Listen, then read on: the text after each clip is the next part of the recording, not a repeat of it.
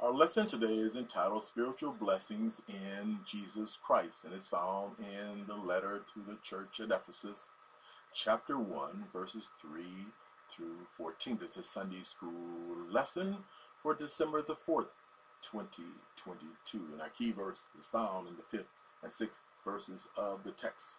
And it reads as follows: having predestined us unto the adoption of children by Jesus Christ to himself, according to the good pleasure of his will, to the praise and glory of his grace, wherein he hath made us accepted and beloved.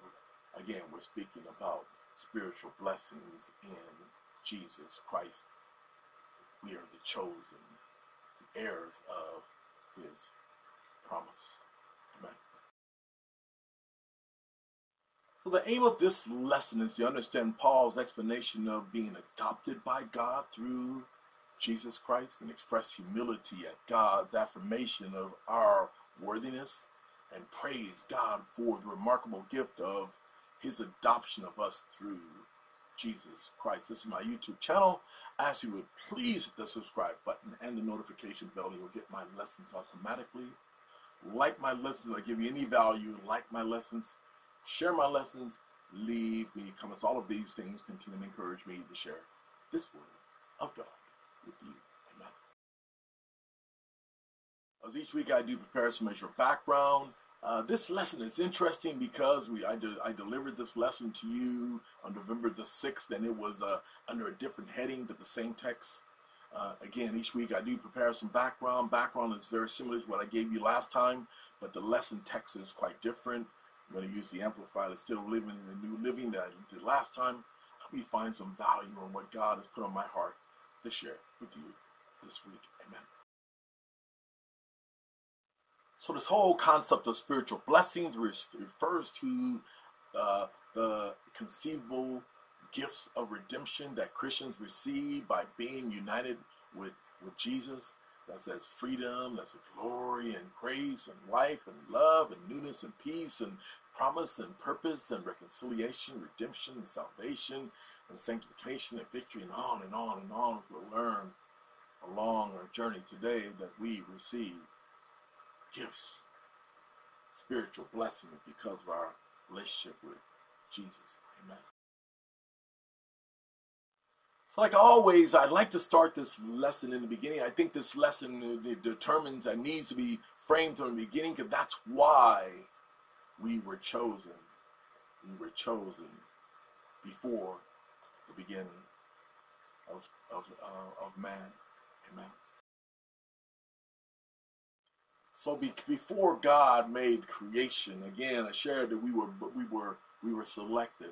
That on day one, God made the heaven, made the earth and time and space and time and light, and he made the atmosphere, the firmaments and all that, and he made the land and the plants, and he made the moon and the sun and the stars, and he flung them into the atmosphere, right? And on this earth, he would implant the seas and the living creatures. And on that sixth day of creation, we all know the story of creation, that God will make the land animals, and he would ultimately make this man as well. Amen. And the book of Genesis teaches that God took the dust from the ground and shaped man and blew into his nostrils the breath of life. And then man became a living soul. God animated this lump of clay, and human beings are different from every animals that God had created. He created man in his own image. Our bodies were designed with the ability to pass on to the next generation this program information required to create another person. God made, this is the man that God had made. That is us, created in the very image of Almighty God. Amen. And God will take this lump of clay, that God will take the dust of the ground, and God will form man from the dust of the ground and breathe into his nostrils that ruach, that breath of life, and man became a living soul. That, yeah, his soul pre-existed before this time, but God would infuse that soul into that lump of clay. And that soul became just like God at this moment. Amen. That God would give this man the same attributes that he has, that he has his triuneness, that he has three components to who God, the Father, the Word, baby, made flesh, and the Holy Spirit, that Shekinah, all those are representative of who God is, that God is three in one, and we are the same. That this lump of clay that now has a spirit, that God, that has that God consciousness, that spirit that lived on before, right? And that body, the body, that lump of clay, and the soul, that intellect, that we would interact with others, who would interact with God as well. But this is how God made us, the triune man, the triune God. Amen. And God would also make this Adam and Eve. And then here we would have at this moment where he would make this man and this woman. It was an act of love, because he loved what he had made, and he had made this man, and before the foundation of the world, he would select this Adam and Eve before the beginning. Our souls are chosen in the counsel of God from eternity. God knows all that will happen on this planet. God knows all that will happen from the beginning to eternity as well. Amen. God chose Adam's soul first.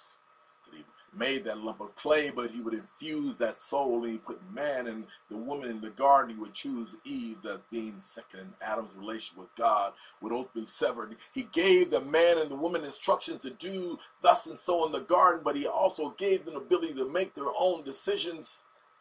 God could have made them like robots, and he would only do what he wanted them to do, but because of their sin, that relationship was severed, and God would ultimately know that he would need to send a Redeemer, and Jesus, and he will be the one that will come to restore this broken and fractured and severed relationship. Next one. That God gave this man and woman, he gave them life, but he also gave them intellect, and he gave them the ability to have this free will. And that's the ability to act in one's own discretion, that he told them, do not eat from the fruit of the tree, but they thought it was in their best interest because Satan had deceived them, and he told them that it was good for you, good to eat, and God just don't want you to be like him. God's in control of all aspects of humanity. However, he did give man the ability to choose good and choose evil, and Adam and Eve would choose the evil and not choose what God required of them. Amen. That we were all part of God's plan. That it was a predestined plan. It was that he had a particular plan and particular fate and a particular purpose for us, right? That God is all-knowing of all aspects of humanity, and also knows who will choose him and who will not choose him. That even before he had created man, that he had set us all these things in motion. God had predestined us. Some folks think that that's a little crazy, but God is just like we are just like God. That we're made in his image. God predestined what you and I will do in this life, and God will know who will choose him and who will not. Next one. This whole concept of predestined, some people think that, well, why would God just choose you and then you don't even have the ability to do? Yes, you do. You have the ability to choose. It's just like and I shared with you the last time I taught this lesson that here's a architect, that an architect would build a house. And in building that house, he predestined what he's going to do, that he would have the end of the day, that house. that he would build the kind of outside, what kind of brick, what color, and what kind of wood, and what kind of trim, and inside what kind of carpet, and what kind of drapes, and what kind of molding he would have, a crown molding or base molding, that he would kind of appliances that he would put into this house, and what kind of hardware that he would put into the house, and what kind of plumbing, and all aspects of his house was predetermined, predestined. And that's what a builder does. Before you build a house, all acts of production is predetermined. Construction is predetermined. So that at the end of the day, the building is built according to the conceptual design of one who is a builder, and God is the builder of humanity, and God predestined and predetermined us in our life. It's important to understand that God is in control, and God has set it all in motion. Amen. And even with the humanity that God knew at creation, God knew that he would have to select out a people. God knew that he would have to, that this people would ultimately fail him. And he knew that this people would ultimately, even they took him out of a wilderness and out of captivity into a wilderness, that he would give them the judges, and then they didn't like the judges. He would give them kings like they wanted, but they would continually to fail, and then they would continually fail, and he would ultimately have to send them into captivity. And ultimately he knew that 483 years after they would go into this captivity, that Jesus would be born. That he knew that 400 years that he would stop talking to his people because he was done with them. But also God knew that Jesus would come, and he would be the sacrificial lamb. That he knew that Jesus would be obedient all the way to the cross. And God knew that he set in motion eternity, that ultimately that this man, this failed woman, this failed humanity would choose. Those who would choose him at the end of days will go into eternity with him. God set it all in motion for us all. Amen. And in the fullness of time, God even knows when you'll be born, and God also knows when you will die. Amen. And how did we get here in Ephesians chapter 1? Let's talk about this book and to talk about the writer of the book, and then we'll jump into this lesson. Amen. Saul of Tarsus is the writer of this book, and this book of Ephesians, this letter he would write to this church at Ephesus, that he was a zealous persecutor of the first century church. His goal was to stamp out this Christian sect. The Saul of Tarsus, ultimately his name would be changed to Apostle Paul because of this dramatic interaction that he would have with Jesus on the road to Damascus, changing his condition, changing his persona, changing his direction. God knew that this man would accept the path that he would send him on. When he would have this encounter with Jesus, God is in control of all aspects of our life, even this one Saul of Tarsus, the Apostle Paul, the writer of this letter we're sharing today. Amen. This letter was no doubt written by him. It's written about 32 AD. It was almost 30 years after, or around 30 years after Jesus has gone to the cross, being obedient to the Father. And Paul wanted the readers to know that it's only because of the mercies of God that we're saved. We're saved by this grace through faith, that even that is a gift of God. And even Paul wanted to prepare Christians that we should walk in faith and walk being protected because of the principalities and powers and the rulers of this dark age. And he would equip us just like God would give us the ability to share, to protect ourselves against the principalities and powers and the rulers of this dark age. God is in control of all aspects of our life. And even with this Apostle Paul, he gave us tools that we will be victorious in this lifetime. That is what God wants for us. And that's what Paul wanted to share with us. along our journey today. Amen.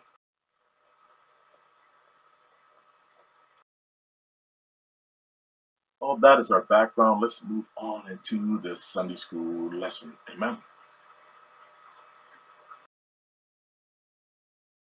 So this introduction. Our lesson began at verse 3, but I'll give you verses 1 and 2. This is an introduction to this letter that Paul would write to this church at Ephesus. And here Paul writes as this introduction or this greeting to those folks that Paul, he says who he is. I'm an apostle of Christ Jesus by the will of God to God's holy people in Ephesus, the faithful in Christ Jesus. And he says, verse 2, grace and peace. That is those spiritual gifts that he says that we all receive to you from God our Father and the Lord Jesus Christ. Now, last time I taught this lesson, I taught it in NIV. Today I'm going to do something different. I'm going to go into the Amplified. We'll use the Amplified. I think it gives us the perspective that what we want today. Last time it's about being chosen. This time it's about those spiritual blessings. So we will move and navigate into the Amplified this week. And the Amplified for the same text reads that Paul, an apostle, a special messenger, personally chosen representative of Christ Jesus, the Messiah, the anointed by the will of God. That is his purpose and choice, that Paul is saying that who he is, that he is a chosen representative by Jesus to speak to these folks. Amen.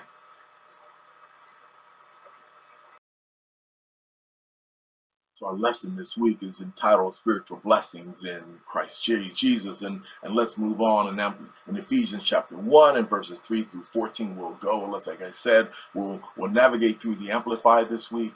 And we'll begin here in verse 3 and 4. And I believe that I shared with you before and I share with you now that this is a beautiful work of poetry. And if you have an opportunity to take this lesson and read this text from 3 to 14, in its entirety by itself. It is a work of art.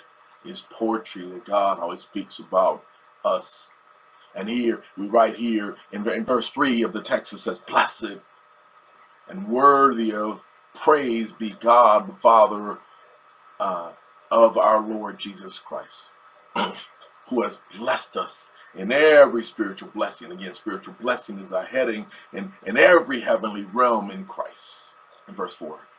Just as in his love.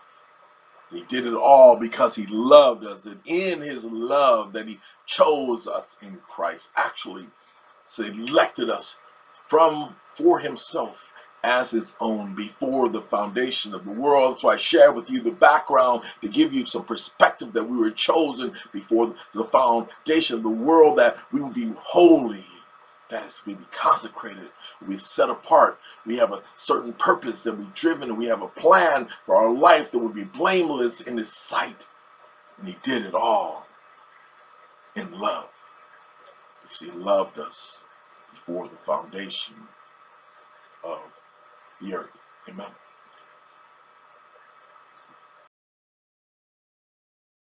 I'll share with you in that background that just like Adam, he chose us.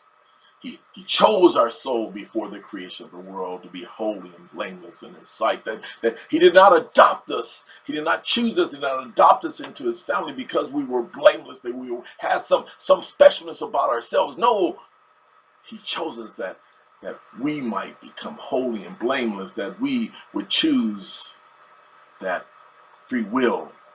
We would execute the free will that we would have by choosing him back. Next one.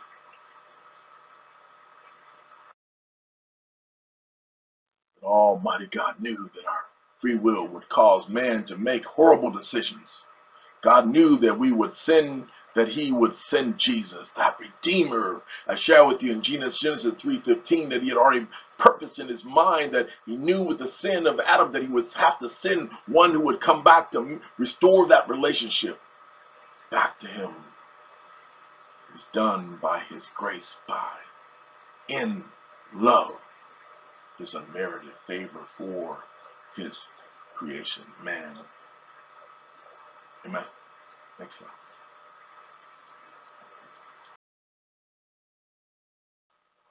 God pick you. Verses 4b and 6.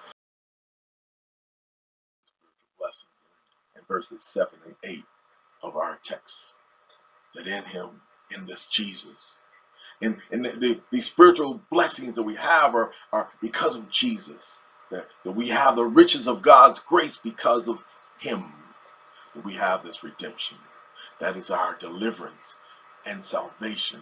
That in him, through his blood, which he paid the penalty for our sin, that resulted in our forgiveness and complete pardon from sin in accordance with the riches of his grace. And in him he lavished upon us all the wisdom and understanding, all of these practical insights that we have, that in him that we have these spiritual blessings. That's what our lesson is about. Let's move on about these blessings that he would give us as part of those fruits and gifts of the Spirit. Amen.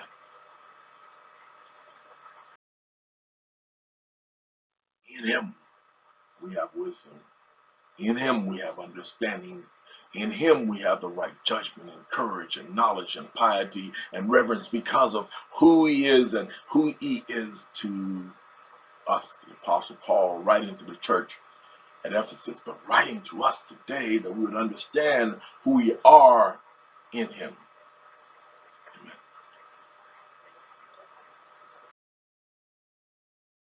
These spiritual blessings in verses 9 and 10. That in him he made known to us the mysteries of his will according to his good pleasure, which he purchased in Christ. That God had purposed and framed and knew in the beginning of time that he knew that there would be mysteries that we would have to understand, but he purchased us in Christ. In verse 10, and with regards to fulfillment of the times, that is the end of history, the climax of ages. I shared with you last week that God has set it up, that the thread that run from Genesis all the way through Revelation is about Jesus. And to bring all things together in Christ, both things that are in heaven and things that are on earth. Verses 9 and 10 of our text. They were not done by accident.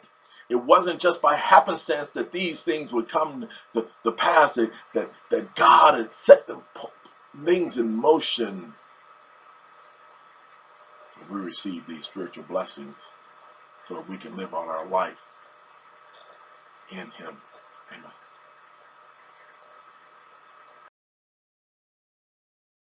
That part of our lesson today is verses 11 and 12, that we were part of God's architecture. That I shared with you before, that when you start to build a building, that you think about all of the components of a building, and why is God less than man? That when man was set in motion, all of the things that he was have to do to build a building, he would think of it all the way down from the beginning all the way to the end, when he would give the keys to that person would now inherit that building, that he would have all of the thoughts in mind. And why would God be any less? That in him we also received an inheritance, a destiny. That inheritance, because we've been adopted into the family of God. We were claimed by God as his own, having been predestined, chosen, and appointed beforehand. That God knew who we were. God knew that we would choose him according to his purpose and will and works. We had this predestination, but he knew those who would choose him, who would not. Everything in agreement with his counsel, design, and his will. Verse 12, so that we were the first to hope in Christ, who first put our confidence in him as our Lord and Savior, would exist to the praise of his glory, that of the spiritual blessings that we receive. We receive all of this because we are now in him. That's how we receive these spiritual blessings. Let's move on. Next slide.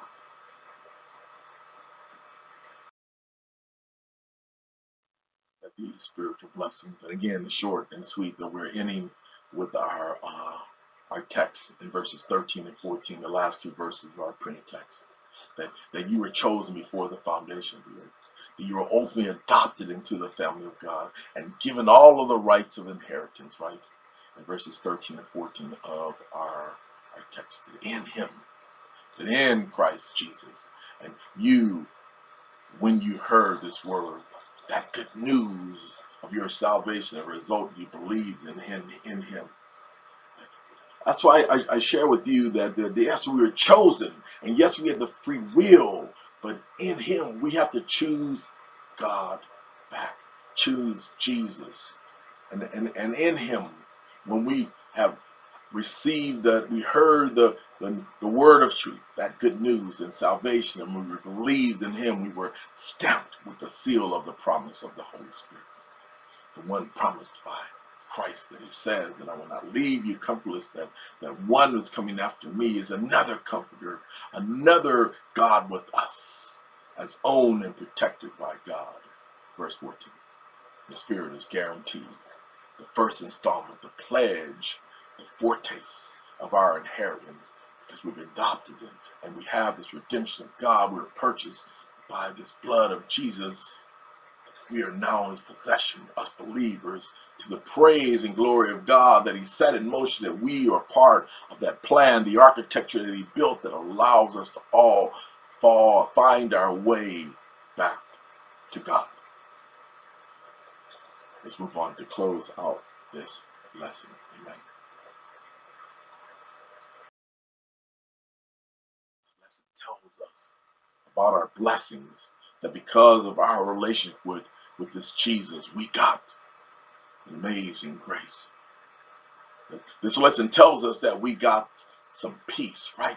The peace that surpasses all understanding, that we were adopted into the family of God. We chose Jesus. God chose us before the foundation of the world. He knew that we would choose him back. And we have God's favor. We were chosen. We were blessed.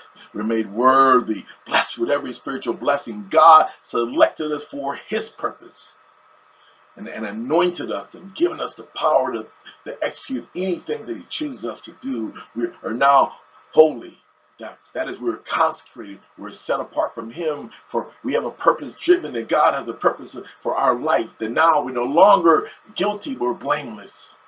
We have redemption. That is, we've been deliverance of our salvation, and through the blood of Jesus, we have this forgiveness. We now have a pardon for our sin. We have this wisdom. We have an understanding. We have salvation. We've been stamped with the seal of the promised Holy Spirit, the one promised by Christ. I'll share with you at the next up. And we are protected by God. We have an inheritance because we've been adopted because of this. Because of all of these things that I share with you, all that we learned along on our journey today, that we are God's purchased possession. That's an important part of why we receive these spiritual blessings, because we are God's own purchased possession. The Word of God for the people of God. This being sealed, this being filled with the spiritual blessings refers to all of the conceivable gifts of redemption that Christians receive by being united with Christ Jesus. Amen. Let's look at a review of what we've learned along our journey. Amen.